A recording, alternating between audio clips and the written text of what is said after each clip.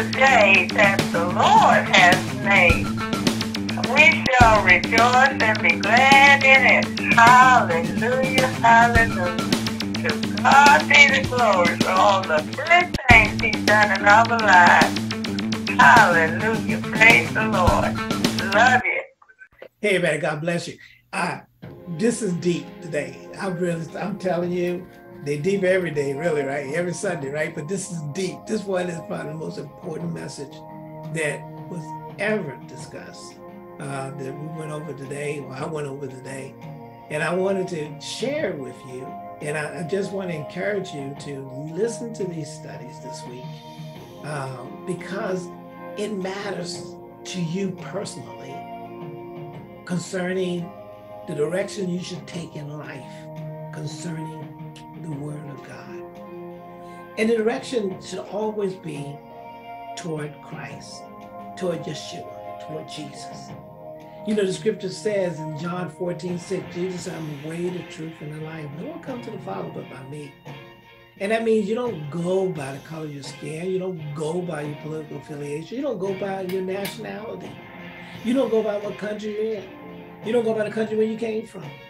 You go by Christ. He said, I'm the way, the truth, and the life. No one comes to the Father but by Him. And if you can keep that in mind, you can make a big difference. So we're going to go and talk about the study real quick. This is the introduction. And one of the things I want to do is make sure you know this is what we talked about today. This is a good question, too. The fact is, and I like it, and I think it makes sense. It's a question. And I'm going to answer the question at the same time. Do Christians believe we are not accountable to God, but to man? And the scripture I'm using is Romans 14:12, Jeremiah 17:10, and Galatians 1:6-10. I'm going to focus on the foundation scriptures in Romans 14:6-12 that I'm going to talk about. But the point is this. Do Christians, because that's what I am. I'm a believer in Christ Jesus. He's my Lord and personal Savior. So I'm asking a question as a fellow Christian to other Christians, right? I'm going to answer the question in a second. But what I'm saying is, do Christians believe we are not accountable to God, but to man? The answer is that we are accountable to God, not to man. But your actions must line up with that statement, right? Because what people see, and let me get this, I'll come off the screen right here. What people see is in most cases, it seems like people move based on the will or preference of your fellow man. You call yourself a Christian, you call yourself a believer in Christ, but you do the thing that you do contrary to the Word of God. And therefore you act like you're not accountable to God. Now make sure you get this foundational scripture I was using is in Romans, like I was telling you earlier, in Romans 7. And I want to make sure we cover those real quick. In Romans 7, it says, let me make sure I get it up there for you. I know I talked too long. Romans 14, starting 7-12. For none of us live unto himself, and no man dies to himself. For whether we live, we live unto the Lord. And whether we die unto the Lord. Whether we live therefore or die, we are the Lord's. For to this end, Christ both died and rose and revived, that he might be Lord both of the dead and the living. But why dost thou judge thy brother? Or why dost thou set at naught thy brother? For we shall all stand before the judgment seat of Christ. For it is written, as I live, says the Lord, every knee shall bow and every tongue shall confess to God. So then every one of us shall give an account of himself to God. Every one of us shall give an account of himself to God. I say it again, every one of us shall give an account of himself to God. That preacher, that minister shall give an account of himself to God. And if he's sitting there endorsing you to do bad things, you know, I had one of my friends sit there and said, I want to be able to talk about and preach about all kinds of things. And then some of the things, I don't want the system to discriminate me and tell me I can't preach about the Bible. You know, if you're teaching, if you're a Christian, you're teaching about preaching the good news. And people should walk out being able to go preach the good news. If people walk out and sit there and go and beat somebody up because of their sexual orientation or something else, if people go out there and go and lynch people because of the color of their skin, you didn't preach the good news, because that, you obviously didn't preach the good news. You didn't preach that they're supposed to love one another. You preached that they're supposed to be in the wrath of God. That's not God. That's not the will of God. We should not be going around crucifying anybody. We should not be beating up anybody. We should be loving everybody. And if you feel that that's not justifiable, you feel that the preaching the gospel is not enough, then you go ahead and be something else, but you're not preaching the gospel. And the Bible says if you preach any other gospel, you are cursed. You think about that. We're supposed to love one another. We're supposed to encourage other people to come to Christ. We're supposed to sit there and say that come as you are, because the only person who can cleanse you is Him. We're supposed to sit there and say the only way I can be holy is through Him. The only way I can be righteous through Him. Remember that. That's what we're talking about today. So I hope you enjoyed this study. I hope you learned the session coming up. Don't forget to subscribe, and don't forget to share what you learned to somebody else, because that's really what matters. You can subscribe all you want, leave a comment all you want. I don't care. I want to hear what scripture, but I want you, if you're going to comment based on the scriptures, because that's what matters. But the bottom line is this: we all will give an account to God. So I hope you enjoyed the session coming up. Well, I'm going to break them down from A, B, C, D, whatever the cup takes. And then I'm going to go ahead and send these out daily. But I want you to remember that Yeshua is Lord. Jesus Christ is Lord in your life. And do His will. That's all that matters. Enjoy the session. Don't forget to subscribe. And I'll see you when I see you. God bless. Bye-bye. Amen. God bless you. Hey, we started this session again. Some of you, well, irregardless, this is the one that's going to be, hopefully we'll make it to the editing. All right, what we're going to talk about today, and I'm going to go ahead and just press through it, because like I said, the challenges of technical challenges just got to be something you just work on through. But obviously, is an important message today that we go through some of these challenges, maybe some of these obstacles comes up because of that. So let's go forward. And what we're going to talk about today is probably the most important discussion for Christians, for believers. And it may be even a message more where we pull away from the bondage of religion and put ourselves under the authority of God. And what I've seen a lot of cases is that religion cloak themselves as Christians so that they can do bad things, so they can control people, manipulate people, because that's what you got some people that say religion is a tool to control. And what we need to do is, as believers, is understand we are not under the control of man or religion or governments. We're under the control of God. Now, under the control of God does mean, at least from the scripture's perspective, is that He wants us to obey the ordinance of governments. He wants us to obey the ordinance of local governments and federal governments and world governments.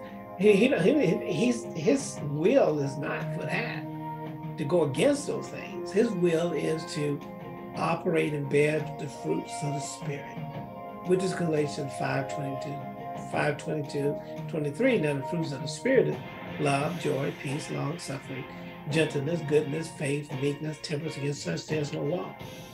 And because of that, if we stay focused on doing and bearing good fruit, we can get along with one another, because it is the will of God to get along with one another. What religion has done is, if religion has become combatant, militaristic, and tried to impose their will, and said, no, I'm imposing God's will. No, you don't impose God's will on people. That's what people, that's where I think religion gets, that's where religion comes off track from being Christians and just being religious. And I ain't talking about just Christianity. I'm talking about all religions. Is that when we sit there and now we become the enforcers of God's will, and God does not need you to enforce his will. And some of you will sit there and argue that, but I'm telling you, so you are not an enforcer of God's will. You were not called to be an enforcer of God's will. You were called to preach the gospel. Now, if you are a police officer or a military soldier or government official, you are called, you are hired, you are volunteered to ensure that the Constitution, the legal system, the laws of the land are applied across the board. You are there to represent the executive branch, to represent the will of the government and ordinance and so forth. You that are politicians, you that are in Congress, whether from state or federal level, you're there to represent the will of the people, to apply laws and stuff that goes along with the will of the people, but it always must go under the law, the Constitution, or the legal ordinances, and even the legal system ordinance that you come up with must line up with the Constitution. And then we as Christians, everything we do need to line up with the Word of God. But the Word of God, and not false Christianity, is not to use force to, you're supposed to preach the will of God. You're not supposed to impose the will of God. Not the sense of what some of y'all been doing. You know, some of you have been doing the killing, lynching, discrimination, dehumanizing, ostracizing, all those type of things that you have been doing. And then you sit there and try to say you're doing the will of God. Let me tell you something. If you go against the will of God, because you know what, if you don't know the will of God, that's what we're talking about today. What is the will of God? What does the Word of God says? And if you operate contrary to those things and you're doing the will of God, you are lying to yourself, you are deceived, and you are blind. So as we go into this study today, we're going to go straight to the point. We're not going to sit there and start telling religious people, we're not going to tell the people who sit there operating as wolves in sheep clothing, we are tired of you. We that are believers will follow the will of God. And that means that we're not going to play discrimination. We're not going to play lynching. We're not going to kill people. And those people who do those things going contrary to the will of God, you will be held accountable to God. Not to man, but to God. And you think that's feel okay, that's fine, because I guarantee you, and this is historically proven, that every last one of us, unless the Lord comes back, will go to die, going to die. I will give us to take a dirt nap. But I'm going to tell you that we'll die. And if anybody can dispute that, you tell your pastor, you tell your preacher, hey, I'm not going to die, right? I mean, physical death. I'm not going to have a physical death, right? He's going to tell you, yeah, you're going to have a physical death. And I guarantee every last one of them going to tell you that, because that's a true thing. That's a true thing. Except for the fact that unless the Lord comes back. But then you got to sit there and say, well, if the Lord comes back, I'm going up, right? I'm going up to the Lord, right? You're going up to the Lord as long as you do his will. No, I'm doing your will, man. I'm doing what you, I'm taking my political party position. I heard what the political party told me to do. I've been doing the will of the people forever. So when Jesus comes back, when Yeshua comes back, I'm going to be caught up, right? Only if you do his will. And I guarantee you there's no pastor, no family member, no person who have justified, endorsed killing, lynching, discrimination, anything else is going to be able to tell you that it's okay to do those things. And yet many of you have been doing those things, thinking that you're doing the will of God as being an instrument of God. And God did not appoint you. You know, God has angels. Maybe some of you don't know that. God has angels, right? And those angels are the ones that have been doing the will of God concerning any type of wrath, any type of retribution. You know, we're talking about Christianity. I'm not talking about the teaching of the Old Testament. And some of you sit there and try to be Old Testament saints, but you're not, unless you are Hebrew, unless you're from the tribe of Judah or the tribe of one of the other 12 tribes of Israel, you're not, I hope you recognize that the only link that allows you to be inheritance from God is through Yeshua, through Jesus. I hope you understand that. I hope your pastor is telling you that. So whatever God told the children of Israel to do concerning war and conflicts and so forth, that doesn't apply to you. I don't even know how you can think it applies to you. Because Christ, the only reason, look at it. Christ said in John 14:6, I'm the way, the truth, and the life. No one comes to the Father but by him. Not by being a Jew or saying I'm grafted into the Jews, so I'm going to go and take the promised land. I'm going to go by the 10 commandments and all the other ordinances, everything else. No, you're going to go by the will of Christ. You're going to go by the teaching of Christ. If you don't, if you can sit there, you can let people, you can see people all you want, you are not the instrument of wrath. And yet many of you have done that. Instead of sitting there and talking or endorse other people, you try to tell you endorse your congregation and let them be the instruments of destruction. In reality, they are not.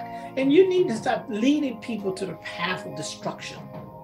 That's what I'm concerned about. People leading people to the path of destruction instead of leading people to Christ, to follow Christ.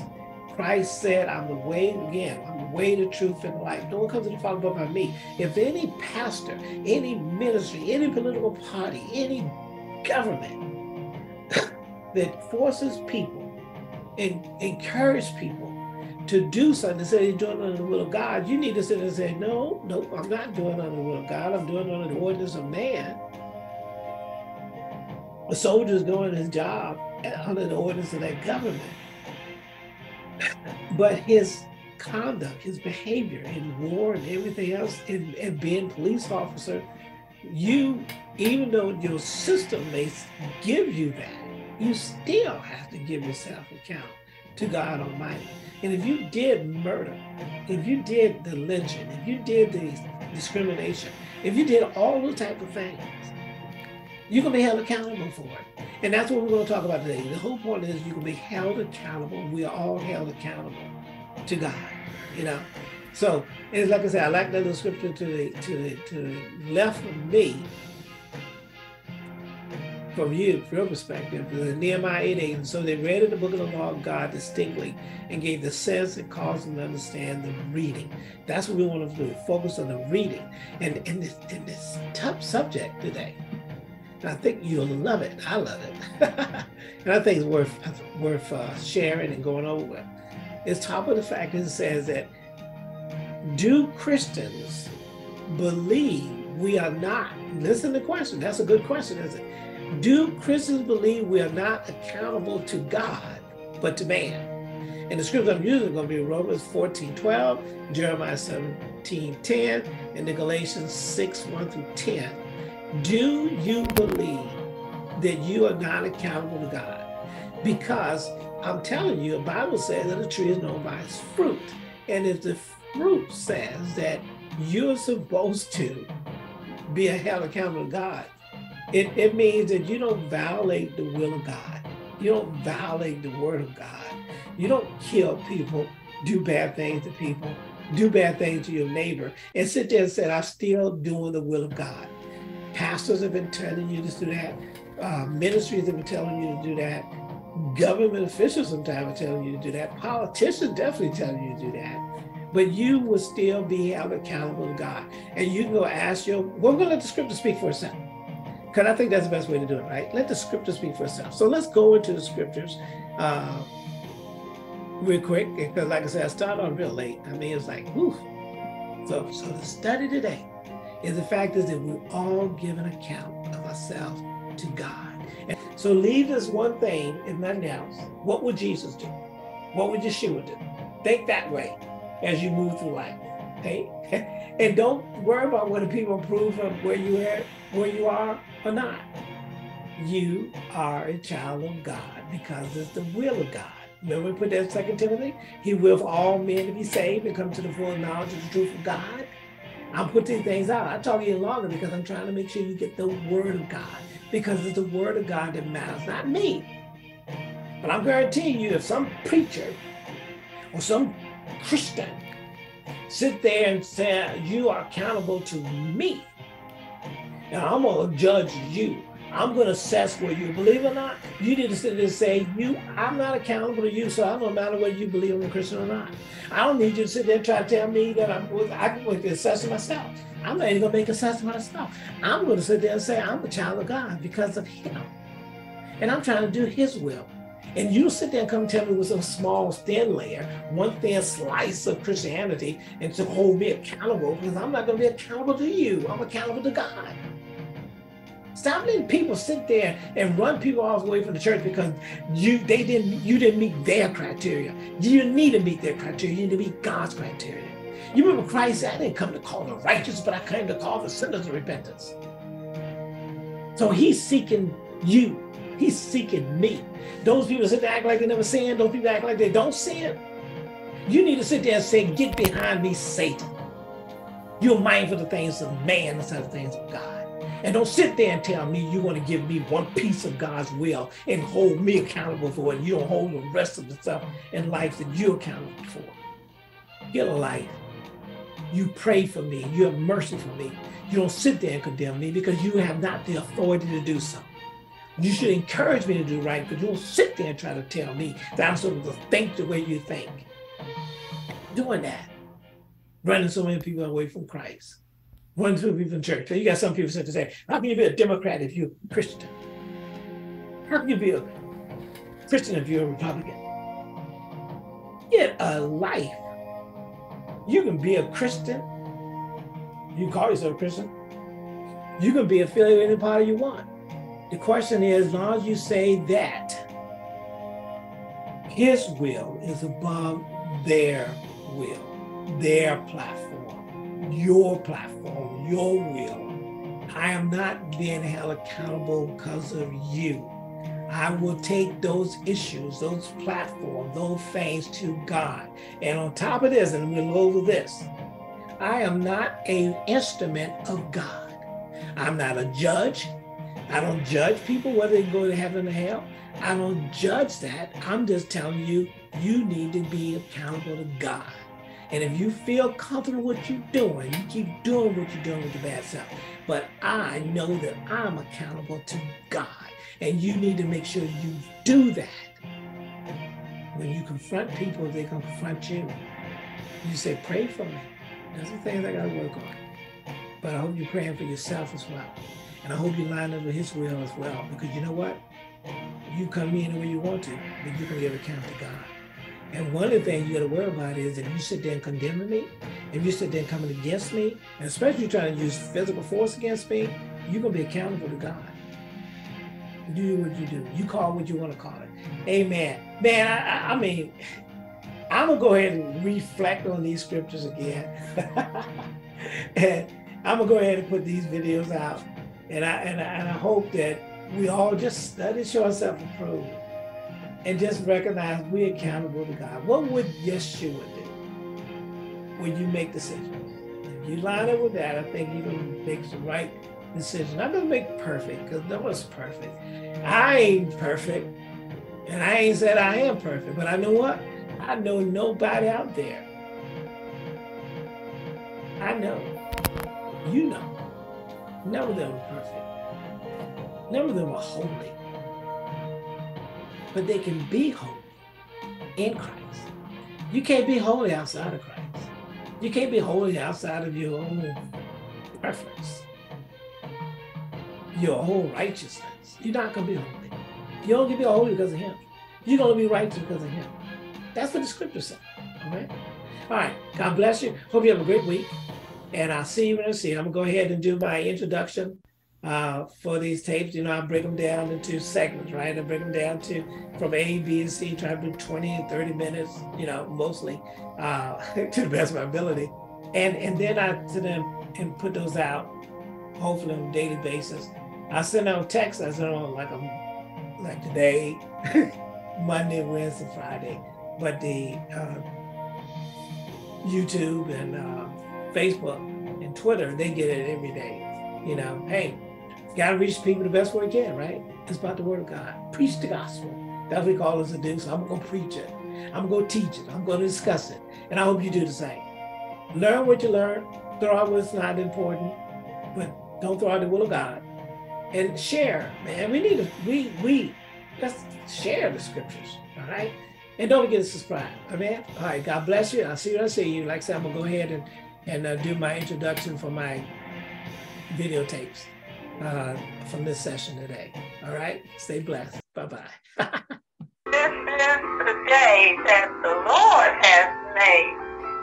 We shall rejoice and be glad in it. Hallelujah, hallelujah. To God be the glory for all the good things he's done in our lives. Hallelujah, praise the Lord. Love you.